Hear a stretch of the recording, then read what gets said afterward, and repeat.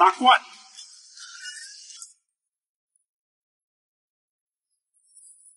今天我们去哪里？我们到平潭喽！哦，你是千年的风霜，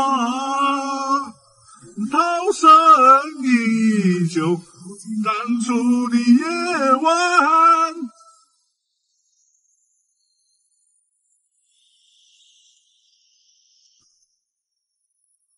哦，现在是早晨的大概5点钟啊，5点来钟。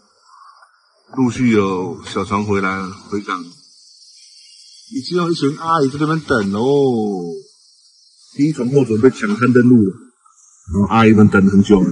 不过那拍一个谍战戏的，你看，对接了。天王盖地虎，老王250，天空中换了1度牌而已。好，300我又回来了。哦，我们今天到了平潭岛，有没有这边的？平湾小码头，我听说早晨5点半左右呢，以后渔船就慢慢陆续归港。我们来看看早上我们可以在这个小码头发现到什么不一样的小海鲜。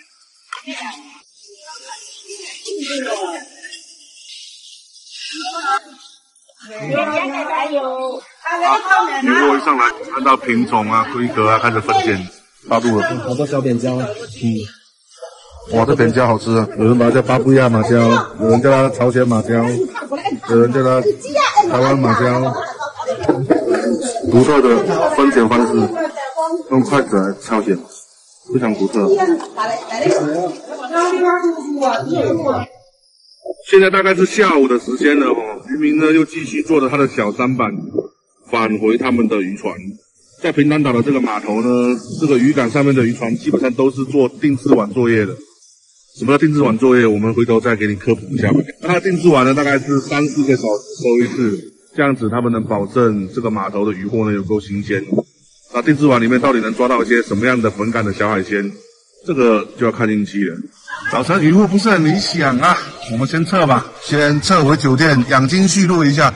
毕竟一个晚上我们已经杀这边杀2波了。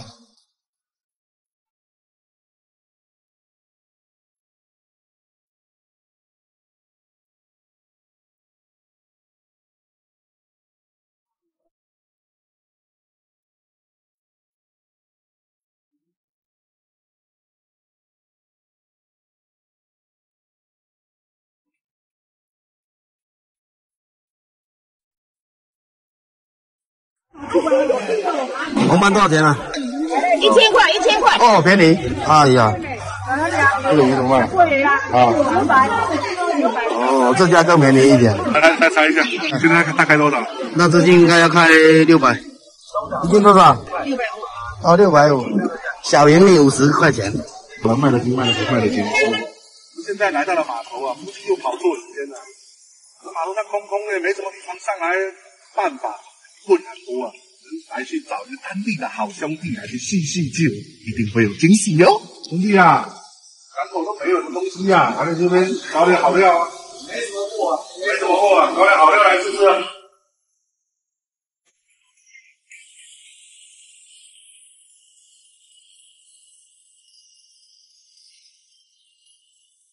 这个好料，这个好料，还有这个鸡鸭也好料，来搞点螃蟹。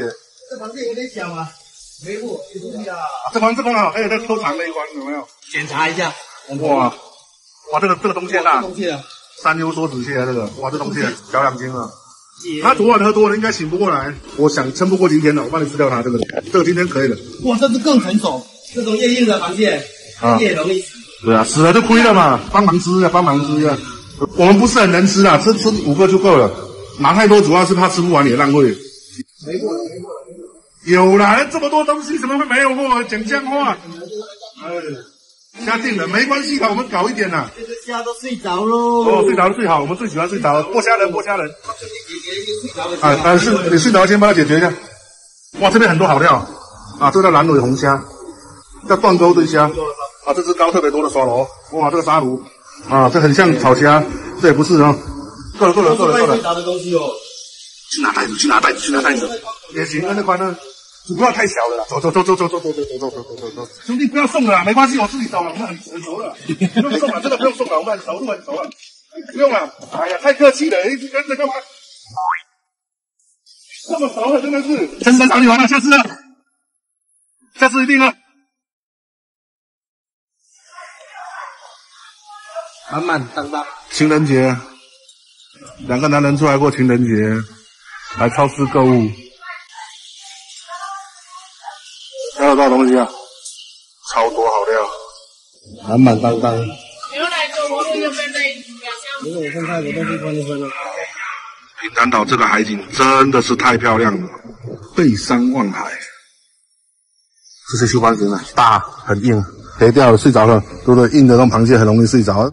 一盘小虾，哇，2个土豪金，哇，很精啊，1斤呢。阿管，我们第一次除了海鲜以外出现了蔬菜啊，这个管哦，我们不是今天买的，昨天晚上在船上买的，凑合吧。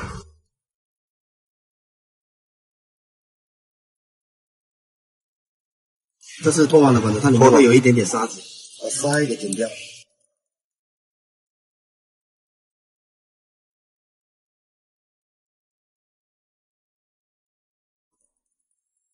哇，专业用纸叉啊！我用斜刀啊，不是直刀啊。就从里面往外切，然后外面这层皮硬硬的，它会打卷。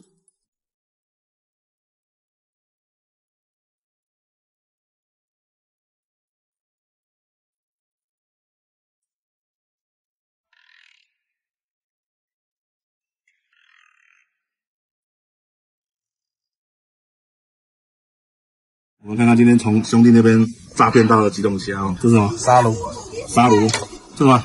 蓝尾。我们的蓝尾红虾是这2种虾统称为土虾。这个叫断钩对虾，跟那个黑虎虾很像哦，叫短钩对虾，那个叫断，这个叫短，叫 GTR， 为什么叫 GTR？ 还有多少块老粉？我们今天是不白灼不清蒸的哦，我们非常讨债的活虾仁。活虾好难剥，发膏流入啊，好讨债。活虾很难剥啊，各个粘壳。我要吃蓝尾，蓝尾肯定好吃。看到高了吗？看到高了没有？好高啊！新鲜的肯定没有放运货的好吃。一入口就有甜度，和天网站的一样吗？更甜，因为有膏，整只都是爆膏的。那我就不是，我就忍住，你装吧，我就忍住。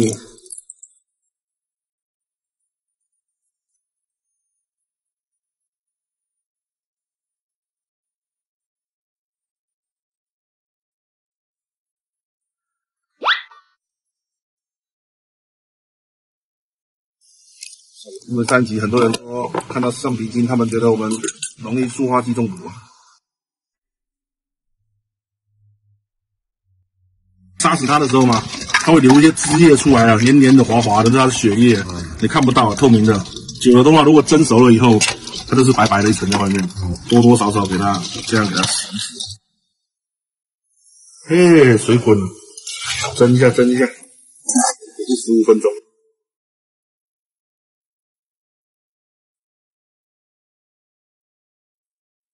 兄弟们啊，爸。现在是处理黄鱼的部分，先刮一下。老王来演示一下如何正确的杀黄鱼。杀黄鱼啊，屁屁来一刀，从这边给它打开掉。哦。然后剪刀伸进去，把里面2条剪掉，拉得出来。啊，这样子杀的黄鱼就是整条完整的。这黄鱼我们建议大家啥都不要放，别的鱼不知道，反正野生的黄鱼我们吃了那么多了，新鲜的黄鱼它根本它就没有任何的腥味。野生黄鱼的除了它是脆的，我们一定要保留它整个肚子的完整，以及里面的一个鱼鳔。那谁吃鱼鳔呢？那要嘎得见了，输的是鱼鳔。剪刀石头布，嘿嘿嘿，我已经猜出你多爱用了，哈哈哈哈哈。一般的温格应该也是7、8分钟，要7、8分钟。姜千万不能放姜哦，它会破坏它的原味，真的。哇，这是高老师教的，他吃了太多黄。哇，眼睛刚刚好透出来。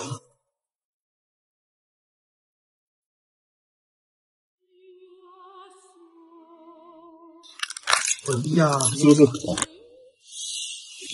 白膏。这黄是非常甜的。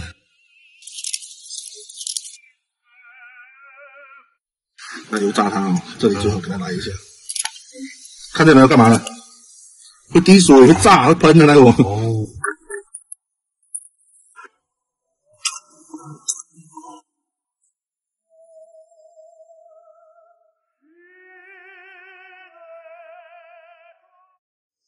巧克力一定要沾一下，它比较不会爆。沾一下，沾一下。炸乱七八糟，我太糟了，糟乎乎的。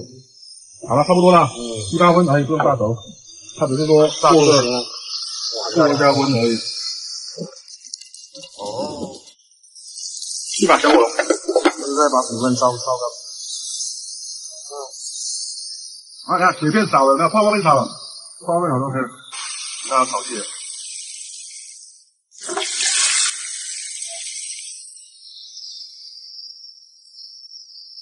那你们水有多少了没有？如果是先泄水不满的话，就真的会爆。我怀疑不满，完了，兄弟，你现在不行啊，泄不了。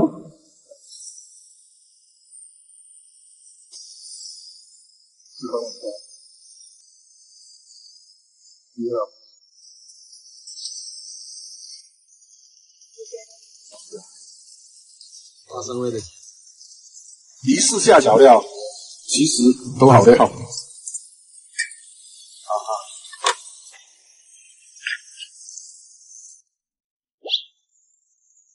这个加油啊！哦，香啊！又下去虾，哇，这里没有下油炒虾。放下！哎呀！哦，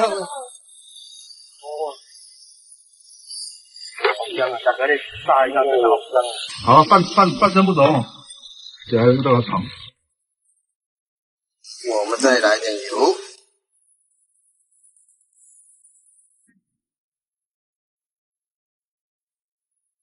就这样吗？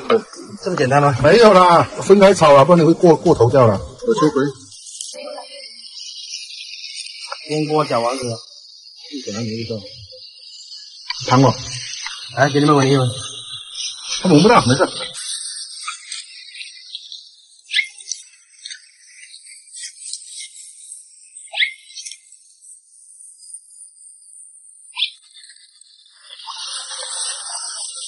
OK， 没有多惨的意思。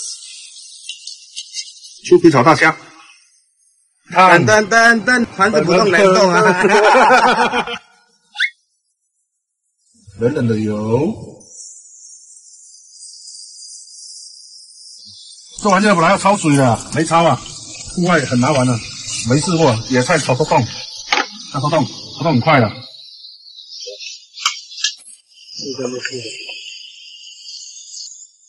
没有白醋，这我拿白醋划一下，勾点小芡，这我辣椒得下去，是吧？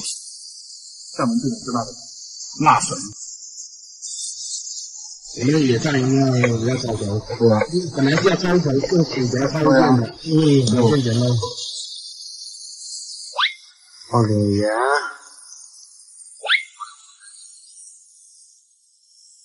拨点水淀粉。滑润一下，我觉得差不多。小配它一下嘛，可以了。噔，我们发明了不知道能不能吃的菜。哦，终于到最后一道菜的部分了，加入北葱、葱段、尾巴，加菜根，哇，下咖喱。哇，香味直接来了！原谅我，来融一下。不行，几年前教大家煮咖喱都可以加水，但是水不是嘣一下一大堆的，也要慢慢的下去。泰式的味道出来。啊，不是一次性加到位的，一次加到位它的油都没掉了。慢慢的加入什么东西？条子。三花呢？三花要放的吗？要的。来一颗海克斯黑科技。哇，你这是什么精？蟹精吗？糖。放入我们的臭茄子，闽南语叫臭茄子，大家不要误会。接着放入我们的小腿堆，千万不要少就完了，小腿。小甜甜要下去，收浓一下。不够浓哦。还要收了，看到没有？蛋液正儿八经的泰国，他们收这个就是用蛋，不是像我们用勾芡。然后已经可以关火了哦。这时候就是一定要盐水，没办法，它一定是下盐水的。开饭，我要吃米饭。平潭真的太漂亮了，水也涨起来了。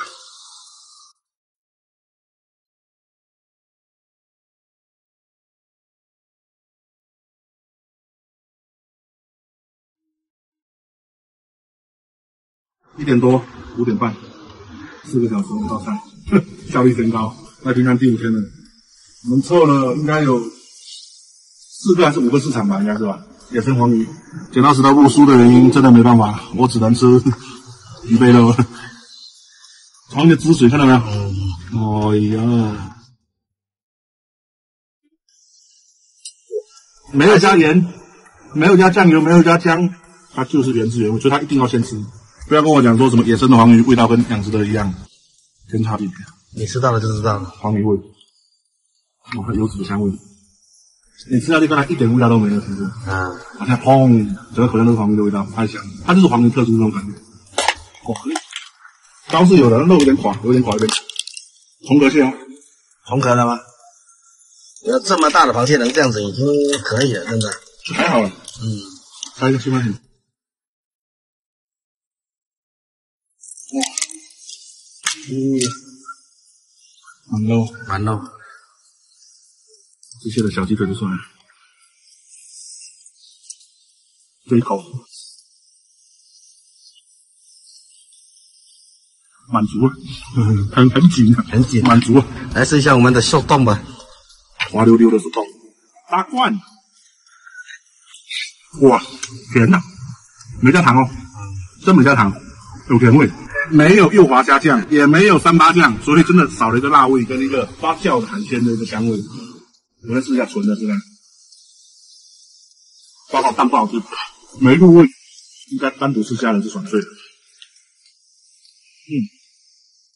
翻车，翻车，真翻车，真翻车。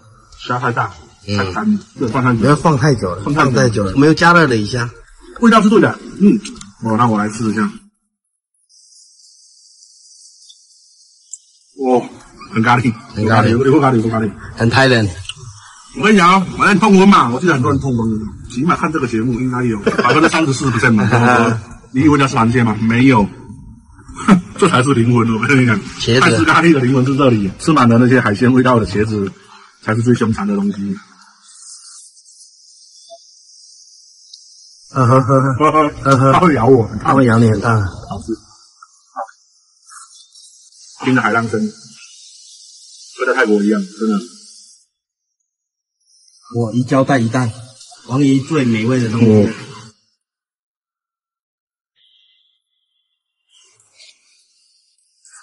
它虽然说存放久了，外面的肉可能会稍微的干一点，里面这一个字很润，太爽，真的很润。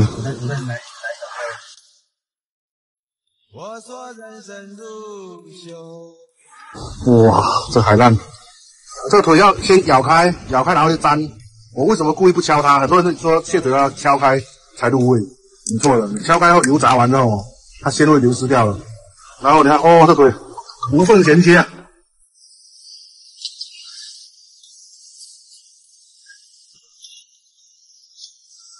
观众朋友们呢？